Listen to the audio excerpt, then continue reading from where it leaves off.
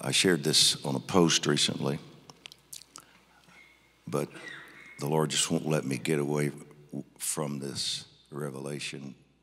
He just keeps speaking to me about it. And I've had 2 or 3 confirmations in the service today that this is right. It's what he wants me to mention. So, and even Terry, when he read the tribute to these guys, read from Exodus 14, and that's where I'm going. So, I tell you, the Lord's He's about to do some stuff. He's doing stuff, but he's going to do some more stuff. So I'm going to read a good bit of this chapter, maybe the whole thing. Those of you that have your Bibles, open them. If you have your phone, turn it. I don't think that's a very spiritual approach to just bring your phone, your Bible on your phone, but if that's as high as you've risen in your walk that you just then turn in your phone. You got your Bible today, Greg, or you just say just your phone?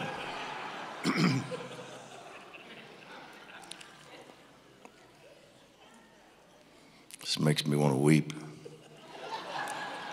So, Exodus 14, verse 1, the Lord spoke to Moses, saying, "Tell the sons of Israel to turn back." He's throwing a curve to them. See, I want you to backtrack and camp before Pahahiroth, something like that, and Migdal, between Migdal and the sea. You'll camp in front of Baal Zephon, opposite it by the sea. He told them specifically, this is where I want you to go. For Pharaoh will say of the sons of Israel, they're wandering aimlessly in the land, because when he did this, when the Lord did this, it just looked like these guys are wandering around aimlessly, lost. They don't know where to go. They don't know what to do. So Pharaoh, he said, is going to see this and say they're wandering in the land. The wilderness has shut them in, because this location that God told them to go to, naturally speaking, trapped them.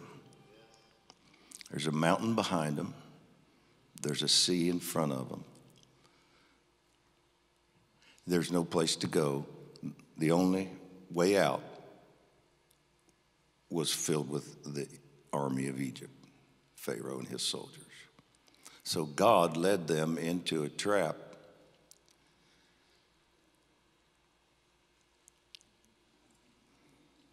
Sometimes when it looks like you're being trapped,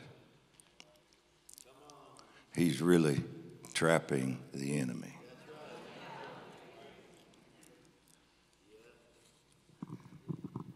I will harden Pharaoh's heart, and he will chase after them. And I will be honored through Pharaoh and his army, and the Egyptians will know that I'm the Lord. And they did so. They went back to this place. When the king of Egypt was told that the people had fled, Pharaoh and his servants had a change of heart toward the people and said, What is this we've done, that we have let Israel go from serving us? So he made his chariot ready and took his people with him. And he took 600 select chariots and all the other chariots of Egypt with officers over all of them. And the Lord hardened the heart of Pharaoh, king of Egypt, and he chased after the sons of Israel as the sons of Israel were going out boldly. Then the Egyptians chased after them with all the horses and chariots of Pharaoh, his horsemen, his army. And they overtook them. They caught up with Israel by the sea beside Pahahiroth in front of Baal Zephon. And as Pharaoh drew near, the sons of Israel looked, and behold, the Egyptians were marching after them, and they became very frightened. So the sons of Israel cried out to the Lord. And they said to Moses, is it because there were no graves in Egypt that you've taken us away to die in the wilderness? Why have you dealt with us this way, bringing us out of Egypt? Is this not the word that we spoke to you in Egypt, saying, leave us alone that we may serve the Egyptians? Can you believe this? Sound like half the church today, you know. Just put up with all the stuff, you know. So, yeah,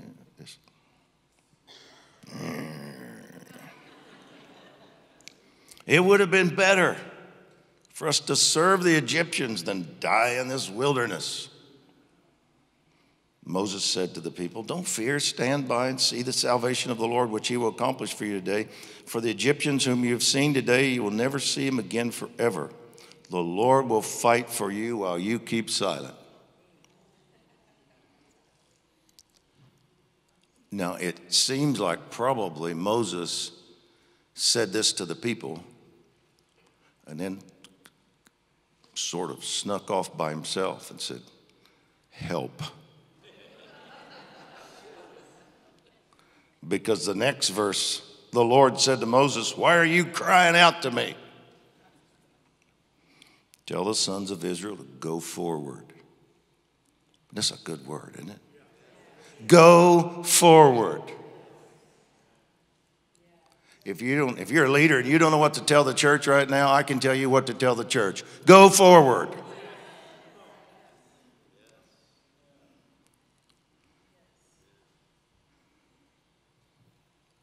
And it's for you, Moses. Lift up your staff. Stretch out your hand over the sea and divide it. And the sons of Israel will go through the midst of the sea on dry land. And as for me, behold, I will harden the hearts of the Egyptians so that they will go in after them. I'll be honored through Pharaoh and his army, through his chariots and his horsemen. And the angel of God, who had been going before the camp of Israel, moved and went behind them. Excuse me. And the pillar of cloud moved from before them and stood behind them.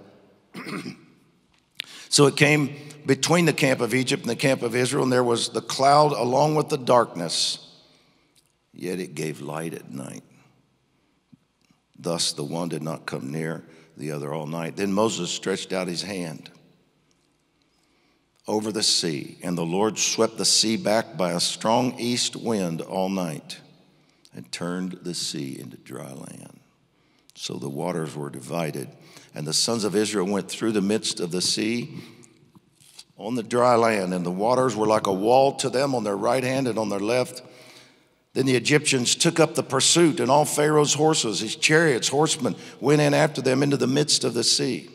And it came about at the morning watch that the Lord looked down on the army of the Egyptians through the pillar of fire and cloud and brought the army of the Egyptians into confusion.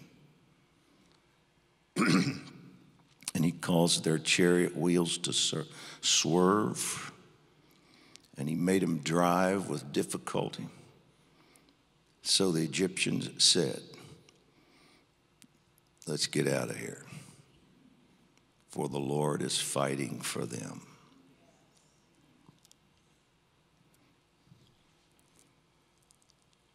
The Lord said to Moses, stretch out your hand over the sea so that the waters may come back over the Egyptians, their chariots and horsemen. So Moses stretched out his hand over the sea, and the sea returned to its normal state at daybreak, while the Egyptians were fleeing right into it. Then the Lord overthrew the Egyptians in the midst of the sea. And the waters returned and covered the chariots and horsemen, even Pharaoh's entire army that had gone into the sea after them. Not even one of them remained. But the sons of Israel walked on dry land through the midst of the sea, and the waters were like a wall to them on their right hand and on their left. Thus the Lord saved Israel that day from the hand of the Egyptians, and Israel saw the Egyptians dead on the seashore. And when Israel saw the great power which the Lord had used against the Egyptians, the people feared the Lord and believed in the Lord and in his servant Moses. What a good story.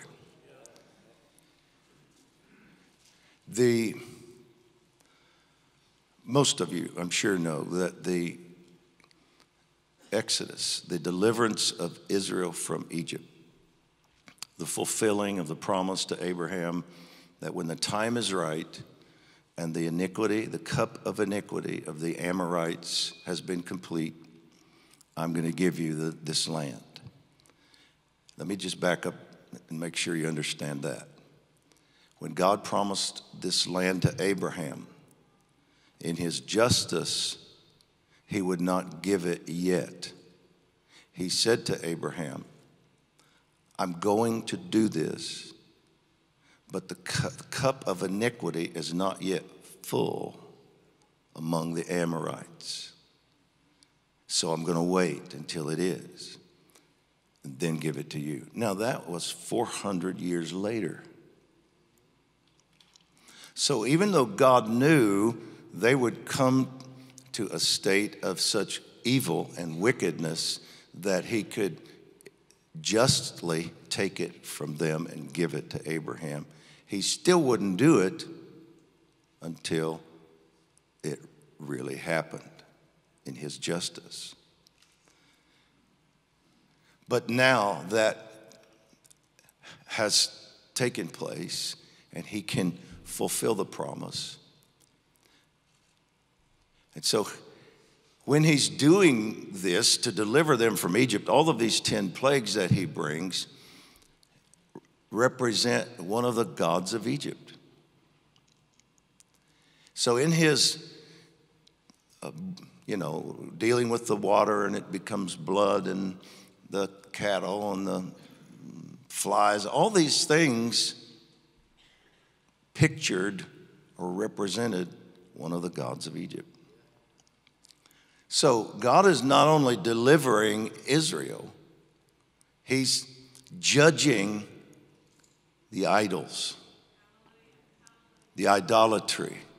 He's demonstrating to these people, both Israel as well as Egypt, he's demonstrating to them that these idols are not really God. I am.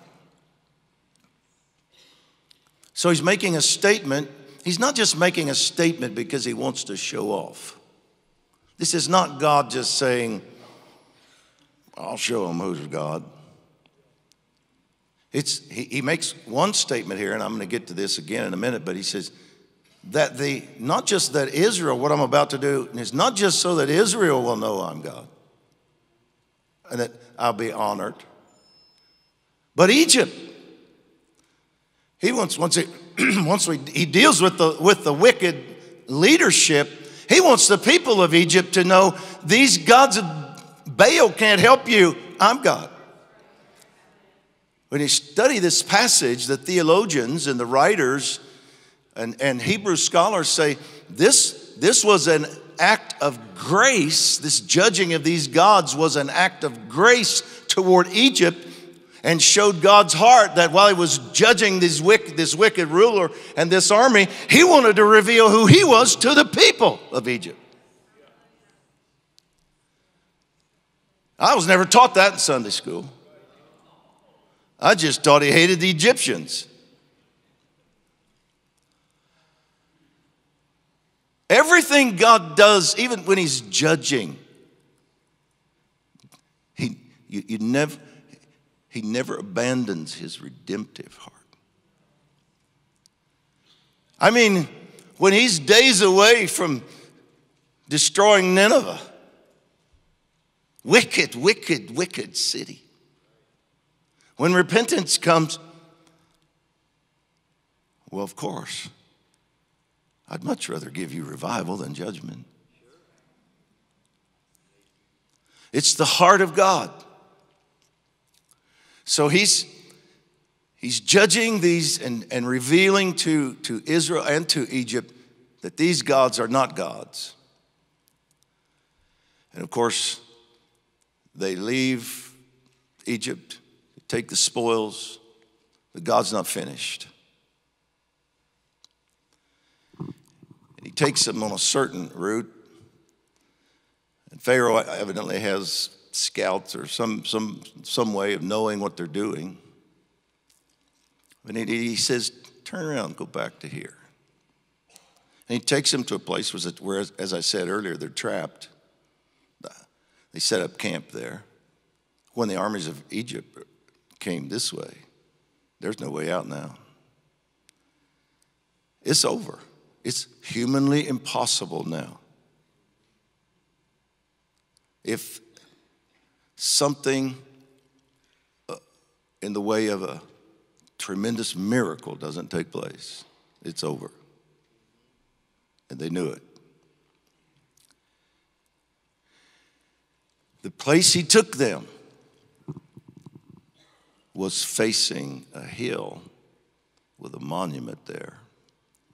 And this place was called Baal Zephon,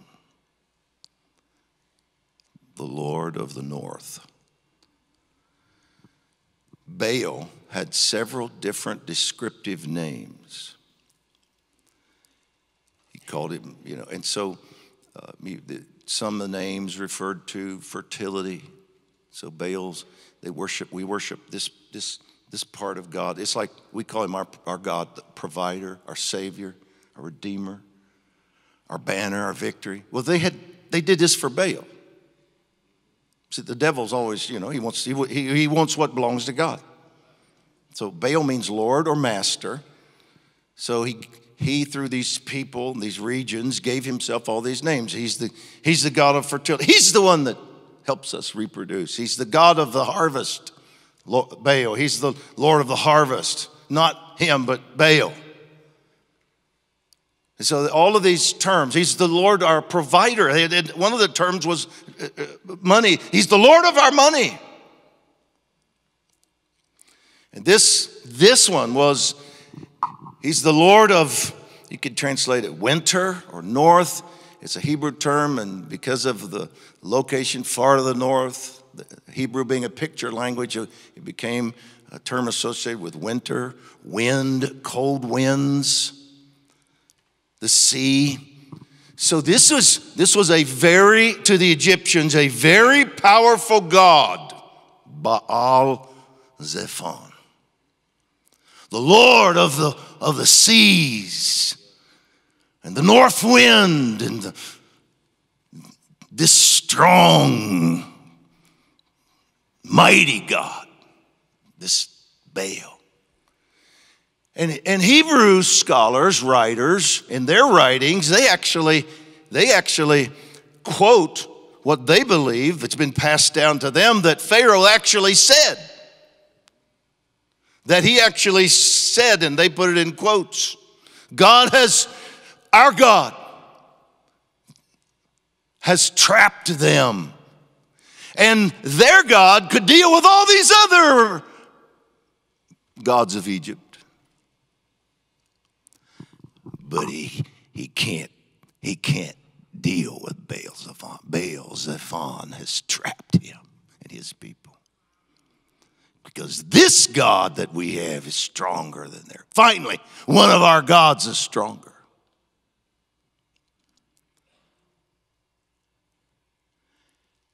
And the Lord brought him back there. Because no one knew it but him. And what he was saying was, I've left one so I can finish the job.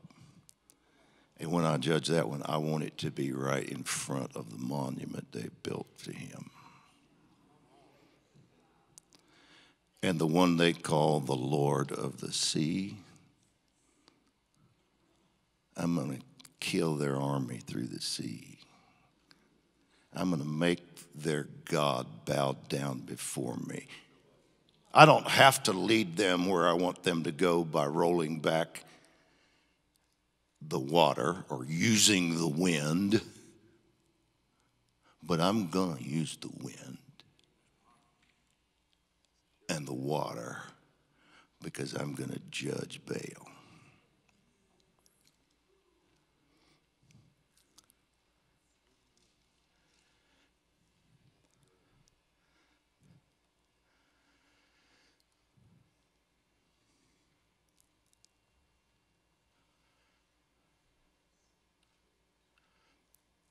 About 14, 15 years ago, I went into a season where the spiritual warfare against me was very intense, more so than I had ever experienced. When you do what we do, you experience that. You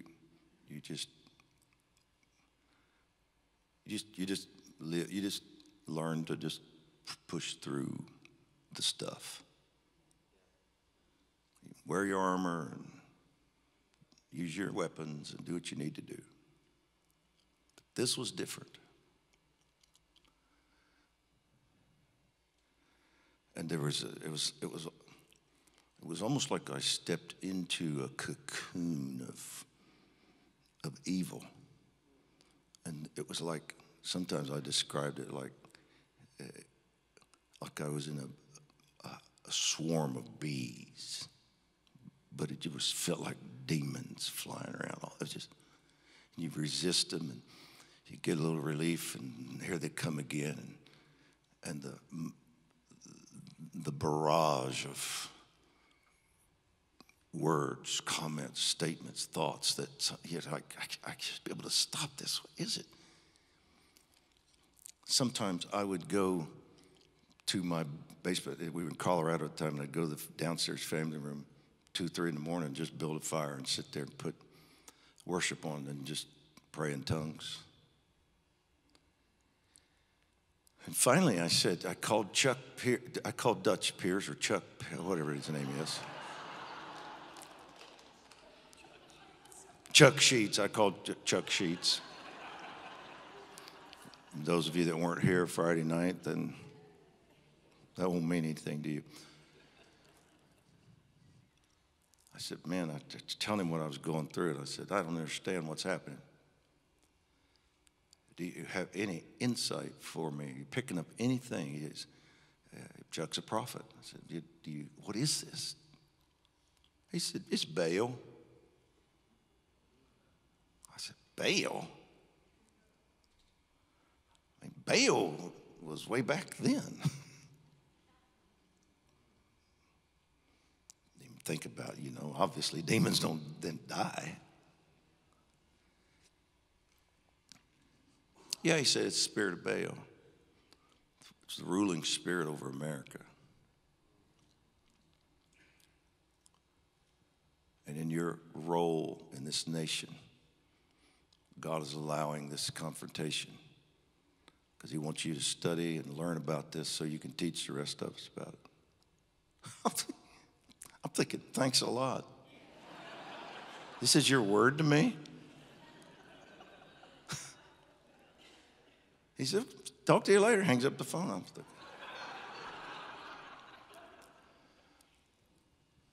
So I did just that. I studied this, studied Baal, taught on it.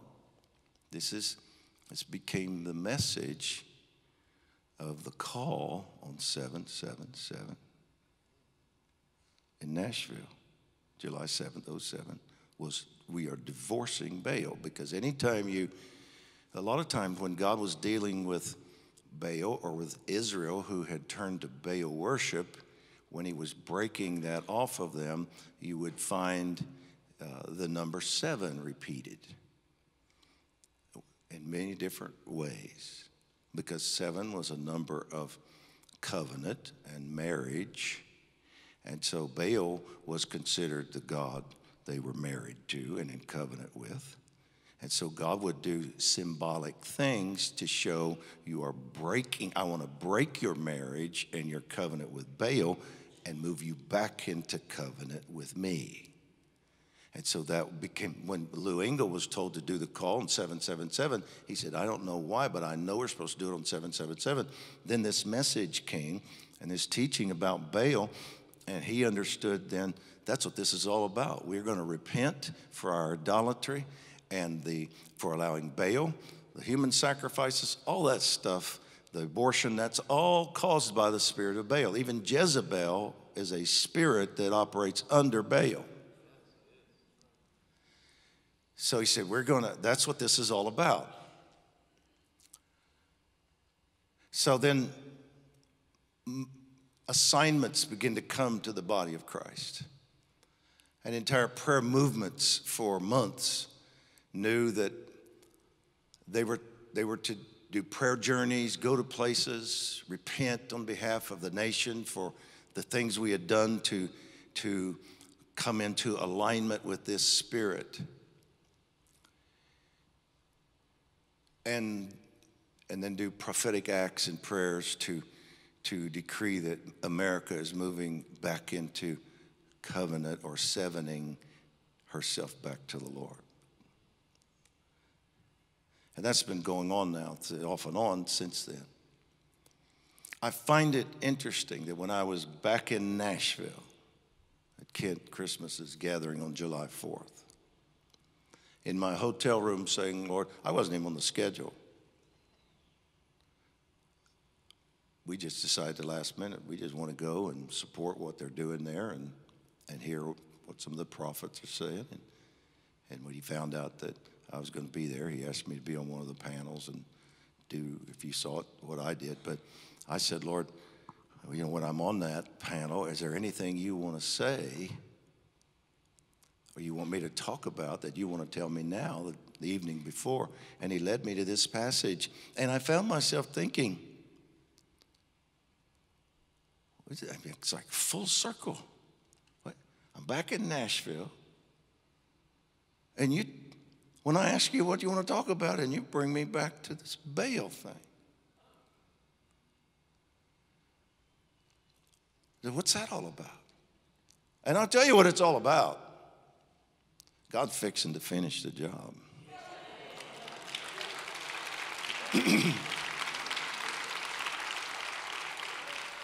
Just like he did with Egypt. Just like he did with these Baals back then and the gods he had already judged. He said, I saved one because I need to make a statement. I need to let everybody know that I'm the Lord. Baal means Lord. That I'm the Lord of everything. And that's why you got stuck on that phrase today.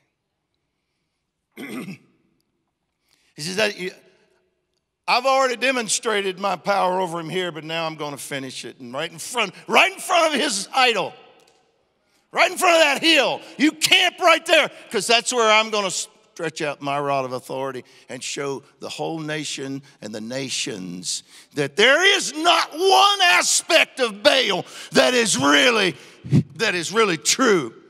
He's not the master of anything. I am. And I tell you what the Lord's saying to us right now. Do not think that the God who started this process of turning this nation back to him, of bringing this great outpouring, which is going to deliver a nation, bring revival, and help us restore and reform and finish the destiny that he's given this land to be his trumpet of the gospel of the kingdom to the ends of the earth. Do not think that the God who started this cannot finish it.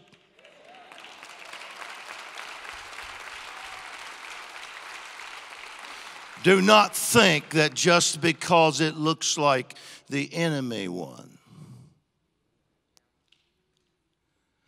and that we're backed up against the sea with no way out now. Do not think that God was in any way confused, overruled, overtaken by this foul spirit of Baal. Do not think he's ever been outsmarted, outmaneuvered, or outthought. And I'll say this to you right now. In this nation, he has the devil right where he wants him. Front and center.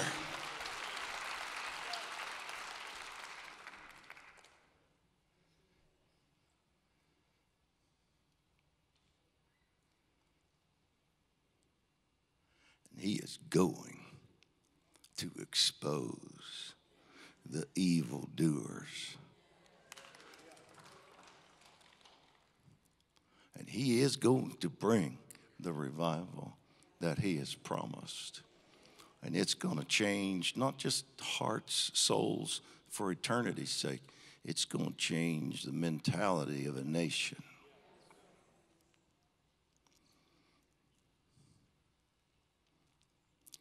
Twice in this chapter,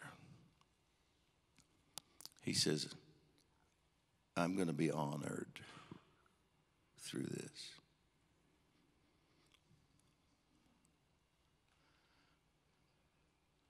Not just by Israel. He said, I'm going to be honored by Egypt.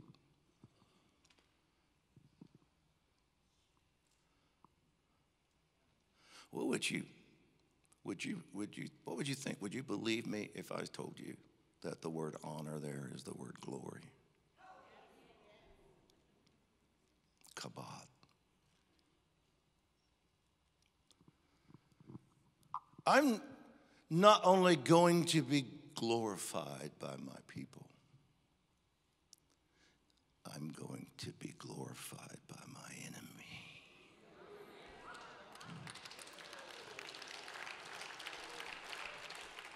I'm going to make them give me glory.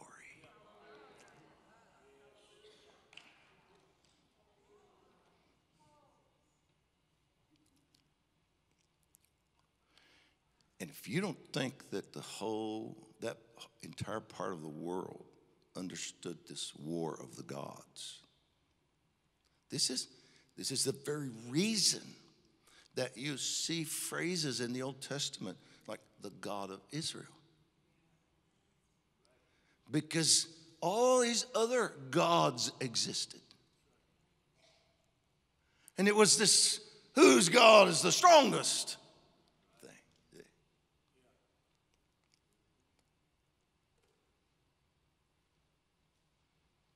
The whole region heard the story. Their God, his name's Yahweh. He's the baddest of all the gods.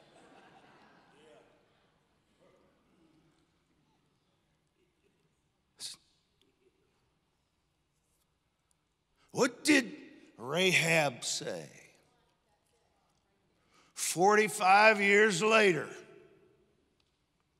when the spies went in to check out the land,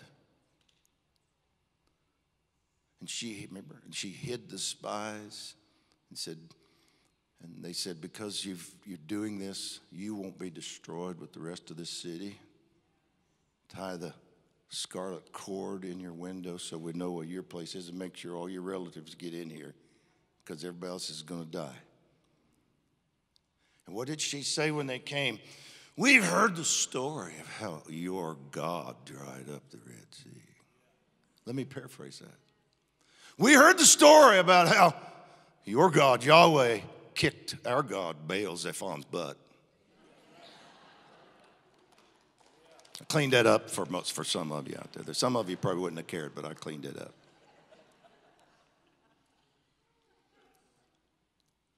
This was big news. God was not just delivering Israel. He was making a statement to those nations, trying to reveal himself to them, to break the stronghold of Baal off of them. And I tell you, when God brings his full deliverance and turn to this nation and this revival comes, it's not just for you and I, it's not for the church. He's going to show himself to those that don't know him. He's going to do things in a way that when the breakthroughs start happening and the signs and wonders and the revival and the turning of education and all these things, people are going to say, this is God. This is God.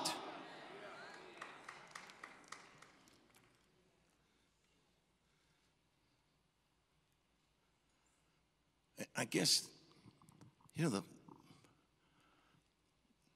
of the things I really want you to know is I feel like we must consciously think about the fact that the timing of this, what's being said now by the prophetic voices, the intercessors, the apostolic leaders about this revival, this breakthrough that's coming. for God to take me, for me to decide with my schedule 3 days ahead of time, I'm going to a conference somewhere when I'm not a speaker. I mean, it's a break for me.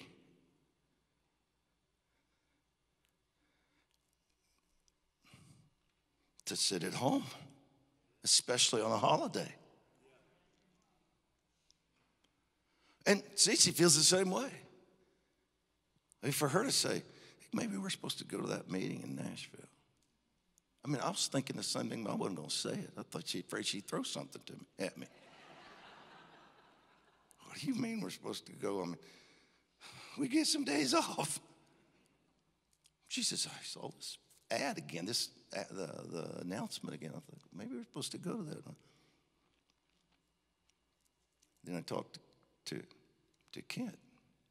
Ever think about coming? You can get us a couple of seats. And, oh, are you kidding? Yeah, I'll get you some seats. I'm telling you why the Lord did this.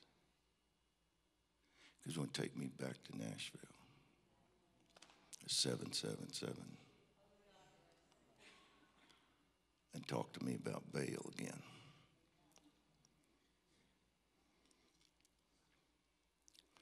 He's about to deal another blow to that spirit over this nation.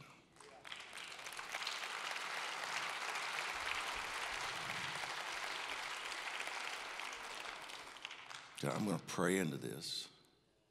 I want to know first, just say, either one of you want to add anything or jump in or prophesy or whatever before I pray. Okay? Maybe you want to come up here in case you want to jump in and pray. Let me give you permission to do whatever you want to do something here today, if you would. Rachel, maybe you could come up and I just feel like the Lord's, he wants us to know, I'm going to glorify myself. I will be honored in this land again. I'm going to bring glory to my name. And I am going to bring deliverance, but I'm going to bring judgment too.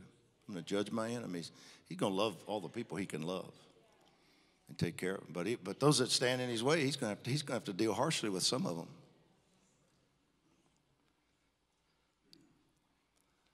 And you just got to let him do what he needs to do. I mean, he's going to. Won't you stand up and let's pray into this for a minute.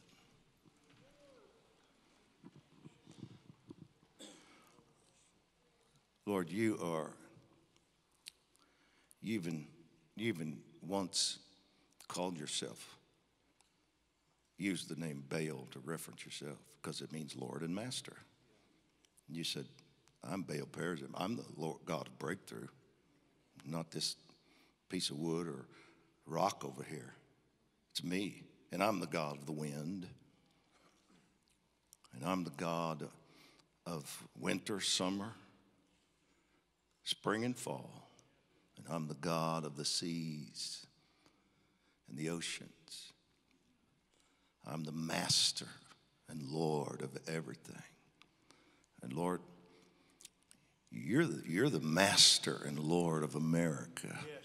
And we sang it earlier. You're Lord of everything, and we have no king but Jesus. We will serve no other gods. And that the land that we have given away, you are helping us reclaim for you. That we can become the light you need this nation to be in this hour. And we're going to see that happen, Lord. You're going to finish this mission of delivering us from this spirit of Baal. And you're going to break that stronghold. And you're going to show yourself strong in the midst of doing that. You're going to demonstrate to this nation that you are God. Some of them won't like it, but they're all going to know it. That Jesus is Lord. And Yahweh is God. And that he's not afraid to deal with that spirit. And he's not afraid to march his people right in front of it and do it. He's not afraid to let it look like they're in control again.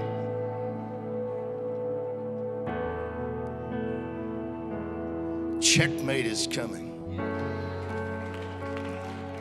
Checkmate is coming. Revival is coming. Awakening is coming. Turnaround is coming. So, Lord, we prophesy into this again today, and we say, you are Lord and Master. There is no other God but you.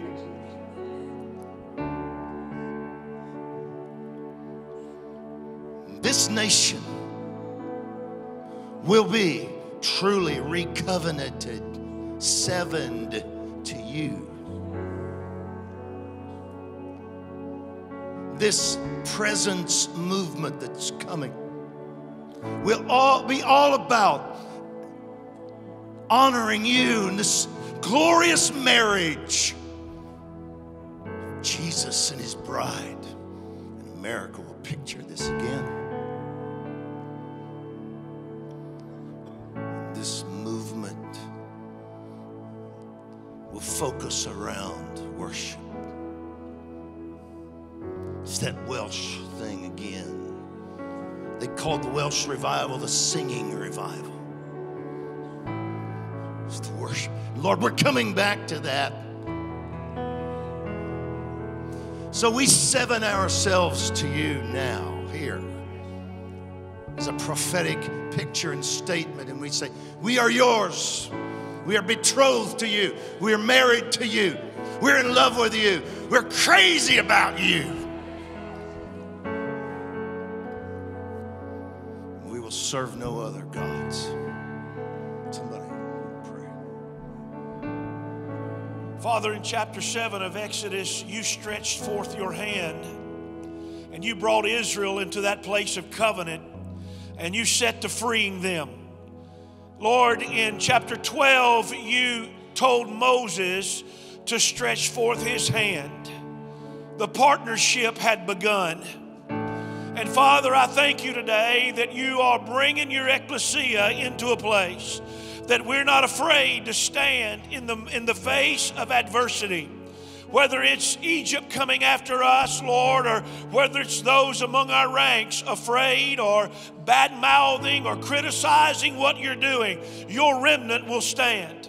And Father, you brought us into this place of standing after doing all to stand. You've given us ground. And Father, we decree today we'll not let it go. We'll not give it back. We'll not surrender it to the enemy. And that surrender spirit is broken off of the church in Jesus' name.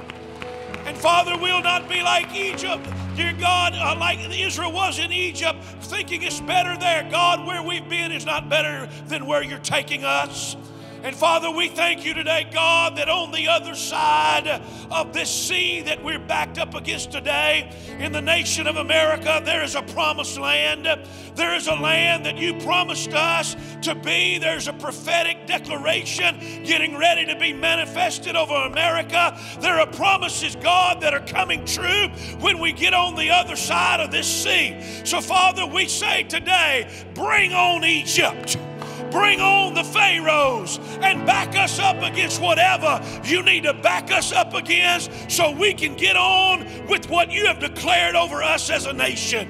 And Father, we thank you today. We are not afraid. We do not carry the spirit of fear, but we stand today in that power and that love and that sound, sober thinking mind that you've given us as your ecclesia. Father, I thank you this weekend has shifted your church. This weekend has brought us as an ecclesia into a place that we've never been before. You've backed us up against the sea, and you're getting ready to make a mockery out of the enemy that he has never expected. So, Father, throw your final blow over the enemies of America. Cast down these false gods that have built their thrones up above your throne. Push us back against the water, for we know that's where your wind is. That's where the miracles are taking place today. And Father, as you begin to do this, there is a countless score of those that you have called by your name, getting ready to walk across from Egypt into a place of us seeing the miracles fulfilled that you said America would do. So, Father, we make a declaration today over this nation that has been made many, many, many times. America shall be saved.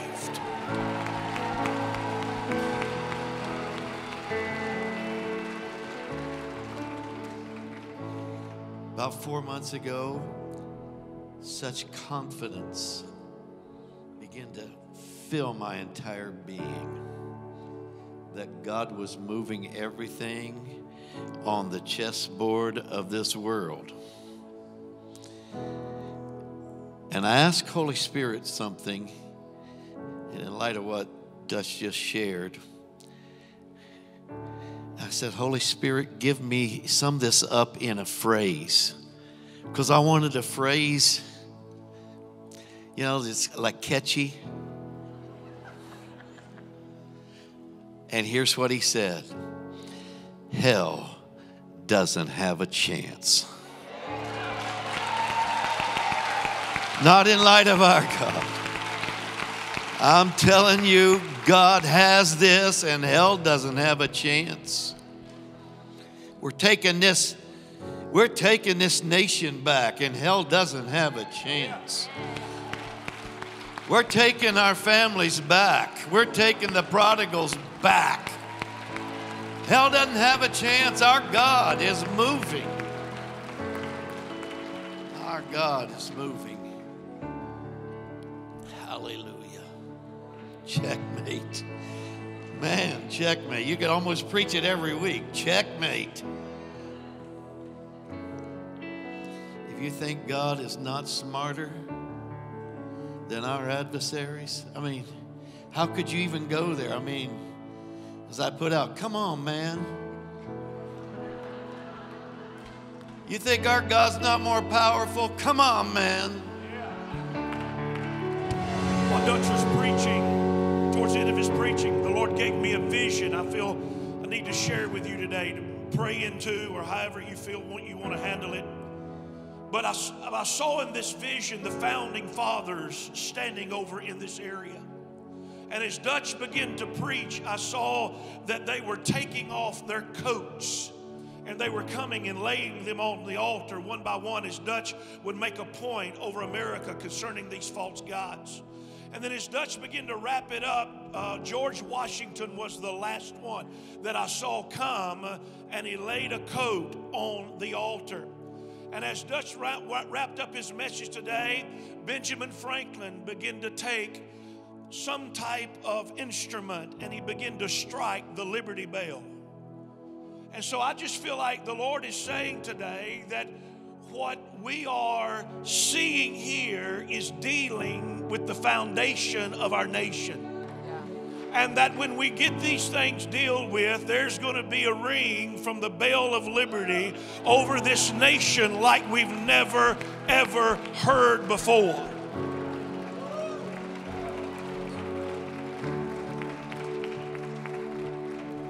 God's going to ring the bell. He's going to ring the devil's bell too, is what we heard. The bell ringer. Such a prophetic flow. What was it? I don't know when it was. Yesterday. Don't doubt it. Don't you doubt this. Don't you doubt this. Don't doubt it. God's up to something. Hallelujah.